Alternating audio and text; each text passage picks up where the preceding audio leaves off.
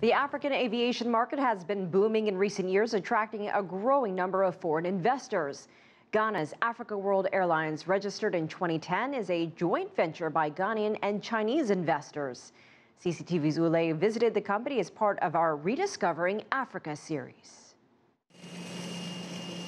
For many people in Ghana, traveling by air is becoming an easier and more affordable experience. As the first African civil airline invested in by a Chinese company, AWA has already captured half of the aviation market in Ghana and has become one of the most popular regional airlines in West Africa. Mensima Wamode flies to Kumasi in central southern Ghana several times a week, and Africa World Airlines is always her first option. Thank you. The service is good. I like the way the plane is. It's not crowded, so we get our space in the plane. And I travel with my son. We are always given priority to get on board, and the air hostess makes sure we are buckled in before we sit down, so I'm okay. Co-ventured by China's HNA Group, the China Africa Development Fund, Ghana's Social Security and National Insurance Trust, and Ghana's SAS Finance Group, AWA started operations in 2012 with Embraer 145 jets. After over 3 years expansion, their travel routes have increased from 1 at the very beginning to 22 scheduled domestic and international flights per day, and over 98% of its total 216 staff are Ghanaian. Total of 1 hour, 20 minutes. Chief pilot Kwasi Autumn is grateful for Chinese shareholders who gave him an opportunity to put his training to good use, and he is very optimistic about AWA's future. We had the support from the HNA Group is what made the difference.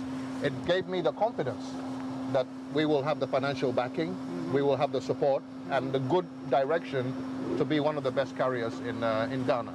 And I believe at the moment, we are the best carrier in Ghana. In addition to its strong financial support, AWA also inherited the strict safety management and service standards of Hainan Airlines. It is a good safety management and good service that helped the airline win the award of Domestic Airline for 2014 from the Ghana Tourism Authority. They have a safety management system in place, which is a very good culture that prompts the workers to be safety conscious and everybody to contribute towards safety. During his visit to Africa in 2014, Chinese Premier Li Keqiang said Beijing encourages Chinese enterprises to form joint ventures with their African counterparts to improve Africa's regional aviation industry. As a forerunner of such cooperation, AWA is now aiming higher.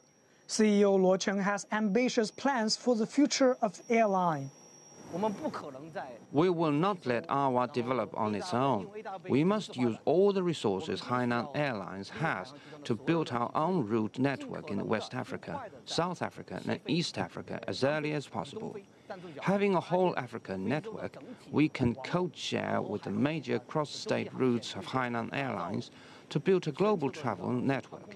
This will largely improve our competitiveness.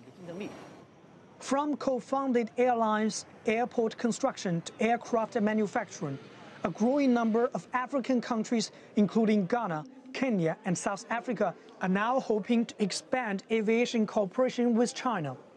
Luo Cheng said there were 6 local airlines in Ghana in 2013, but now only AWA and Stable are the surviving players. He plans to convince all the shareholders to introduce bigger plans and open more routes in the years to come. During the past 3 years, almost 430,000 passengers have taken Africa World Airlines. As the commercial aviation market takes flight in Ghana and West Africa, both Chinese and Ghanaian shareholders are optimistic. They expect more air travel will bring closer connectivity and more investment opportunities to Ghana and beyond.